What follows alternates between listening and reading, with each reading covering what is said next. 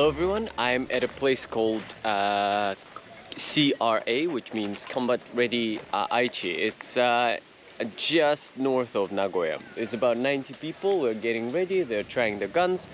I found one person in full 82nd Airborne of the Second World War uniform, so I'm gonna have a chat with him at some point today. We're gonna have fun.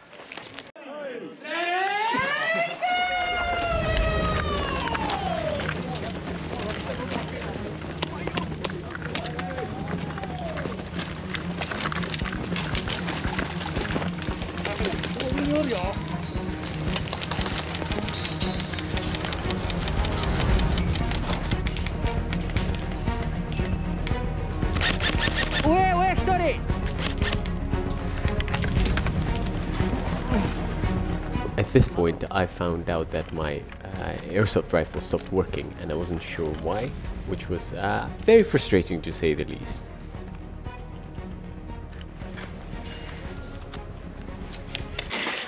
So, as you can see, it's just my luck. I had to sit out a couple of games and take this thing apart. So, for some reason, one of the BBs apparently got stuck here. And nope, that's not the case. And it just jammed the whole thing. I think it's working now. So we'll get it to the field during lunch. Yep, a bit frustrating, but here you go. So right now it's lunchtime and they're all gathering. They have like a catering bus or van here.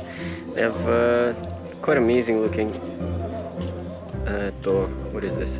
Onigiri and homemade misoshiru, motonjiru, which is like pork misoshiru. So time to enjoy my lunch and continue. Hopefully my gun will work this time.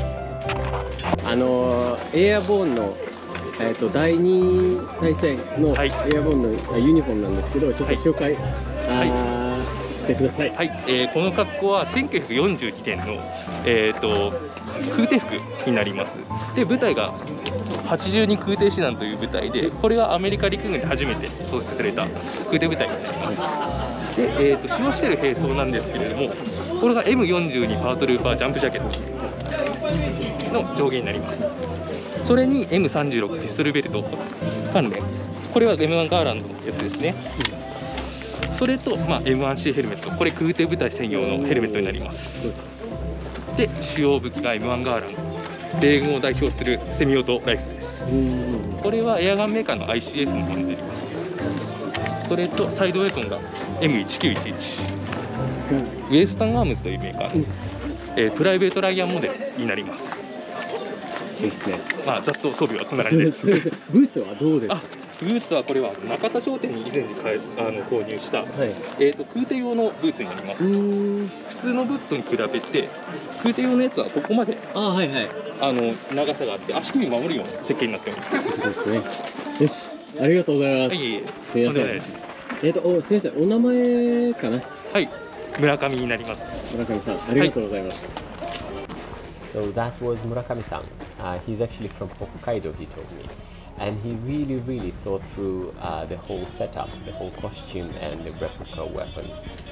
We spoke a bit after that, and he told me that he has different sets of replica weapons and equipment from the Second World War era of different sides of the conflict. So Imperial Army of Japan, Germany, and even the British Army, which is, I'm not even sure how he sourced that, which is pretty cool to see, or hear in this case.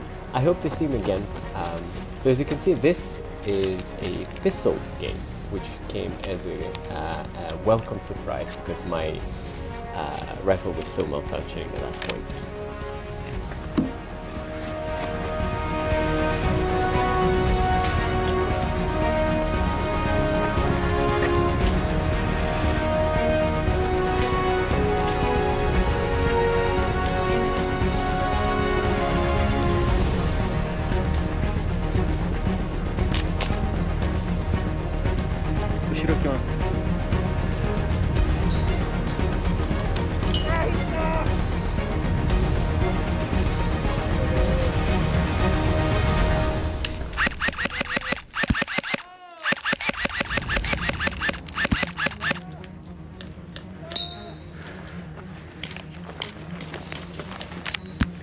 はい、ヒット。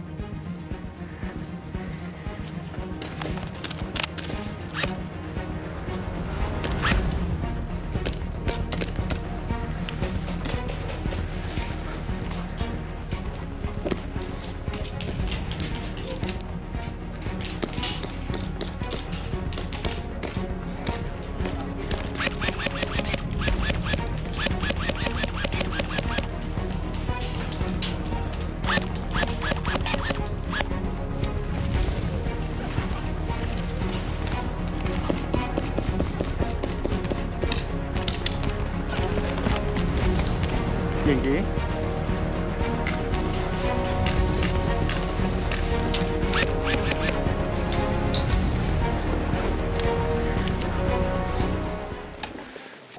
？As you can see, I fixed my weapon finally, and we're about to start another game. So this position is quite vulnerable to be attacked from the left flank because it's actually kind of a high ground. So I decided to go as quickly as possible to the left flank and take the position so as not to let our enemy pass and outflank us.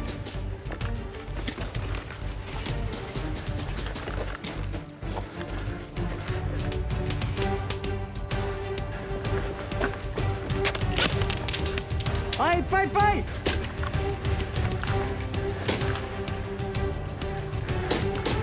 We'll slow this down by about 70% just to show you a lesson I've learned. If there is a window and you are outnumbered and they know where you are, do not stand next to this window. You see loads of BBs here flying my way, so I'm about to bug out.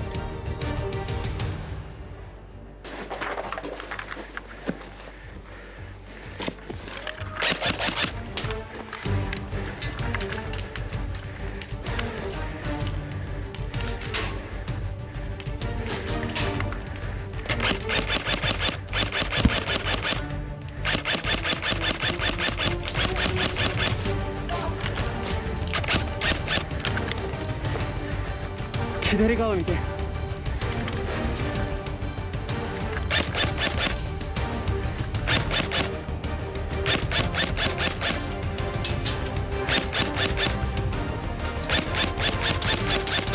はい、ヘッド。ヘッド。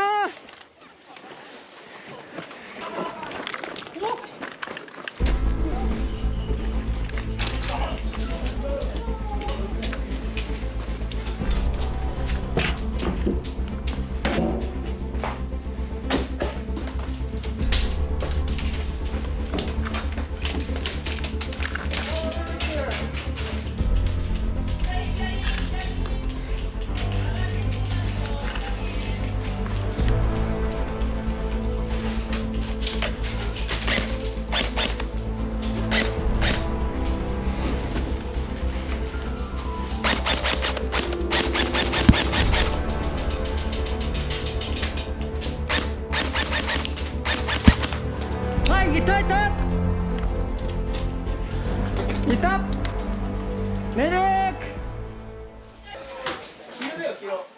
黄色パスだね黄色よし今助けてやるいやしないでよしノ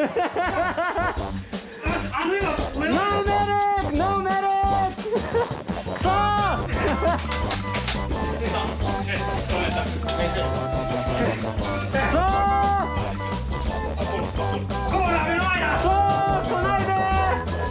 助けないででも立ち止まれノ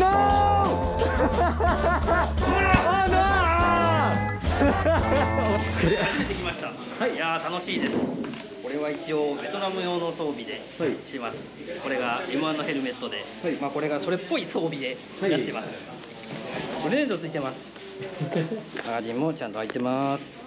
これはレプリカです。けどそのもののレプリカでスイートも入ってちゃんと水入ってますよ。入ってます。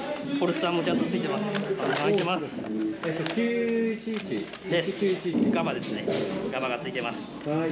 と字は M14 です。M14です。ベトナムの最初はこれなんでやっぱり。はい。M16 じゃなくこれだよな。決まりです。ありがとうございます。Thank you so much for watching. If you like what you saw, please share, like and subscribe. So yeah, as you could see, the day didn't really go the way I wanted it to because of the weapon malfunction. But I have good news, it was actually just a battery issue and it's all working now. But yeah, I've met some amazing people during the day. They had some great uniforms and equipment, it was just top notch. I am still learning how to make these videos a bit more exciting for you, a little bit more action-packed, and if you have any suggestions for me, I will be more than happy to read them in the comment section, so please feel free to comment. For now, I'll leave you to it. Have a lovely day. Bye-bye.